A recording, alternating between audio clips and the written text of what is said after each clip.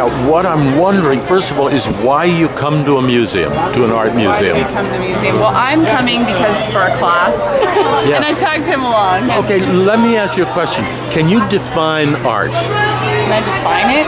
Yeah. Can you define it? It's a representation of the soul, isn't it?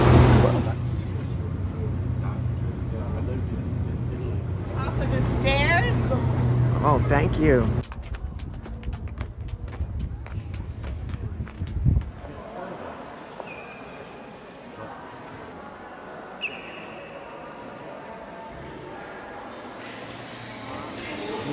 Talk about the natural light.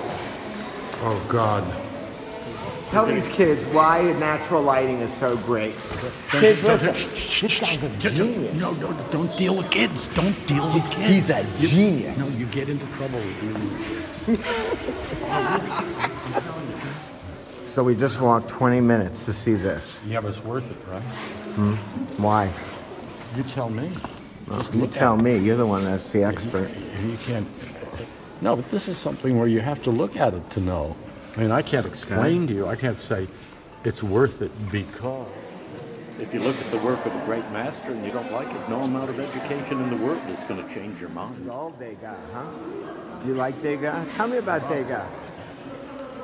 What do you want to know about Degas? Why is he different than from Renoir? But they were very specific what they were looking for. What's the difference between Renoir and Degas? I think he's staring at me.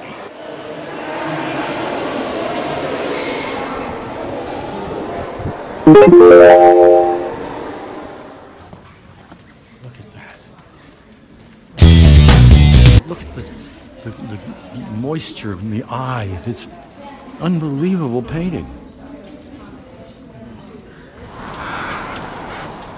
Check it out. Turner. You can get seasick just standing here looking at it.